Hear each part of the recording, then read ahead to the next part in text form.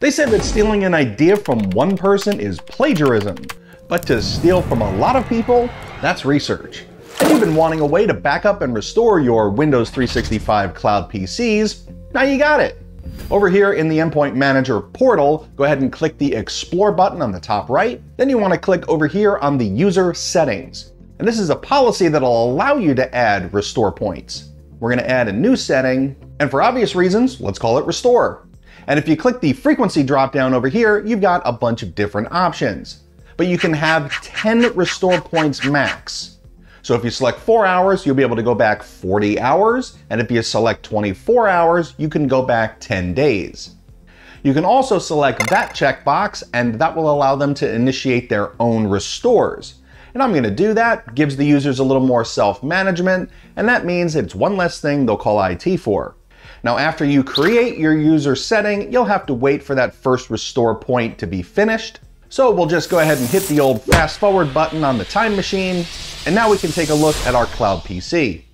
At the top, you can see that there is a new restore button. Go ahead and click that, and then over here, you want to pick your point in time you want to restore to, and then just click the select button at the bottom. Uh-oh, we've got a warning now, and I think Morpheus said it best. This is your last chance. After this, there is no turning back. This will delete any data, any apps, and any changes between that restore point and now. And you should be really sure before you do this, because there is no going back, and IT cannot dig into the back end of Windows 365 and retrieve your data. Not going to happen.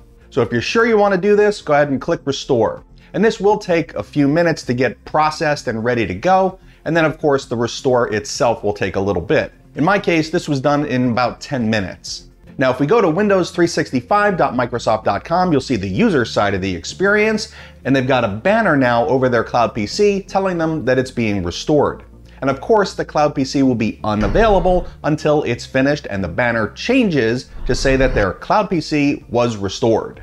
Now remember, I said a second ago in their user settings policy that there is an option to allow the users to initiate the restores. Well, here's my user, Maria Hill, and she's one of the business users. And she has the same gear on her cloud PC that those enterprise users have. And when she clicks it, she has the ability to start her own restore. So to verify that you really want to go ahead, you need to check that box, and then click the drop down and pick your restore point. Then click Restore, and then she'll see the same banner on top of her cloud PC when it's restoring and when it's done, so she knows that she can log back in. Now, if you're enjoying content like this that gives you fast and free solutions so you can learn more about the cloud, become a learner by clicking that subscribe button today. Now, what do you do if you need to restore part of or an entire environment? Like you have a cloud PC lab or a classroom that needs to be reset, or your whole environment just got hit by ransomware and everything's locked down and you gotta pay somebody some of that sweet Bitcoin to get it all back. Well, I'd tell them, take a walk, buddy, as I'm not paying you squat. And you can do it all with the new Restore in Bulk feature. Now, if you go to all your devices or all your Windows devices and click at the top on that Bulk Actions link, then select the Windows OS, and in the Device Actions dropdown, select Restore. Now you have to pick a date and a time. And you might be thinking, how's this gonna work? Because each one of these cloud PCs has different restore points. Glad you asked.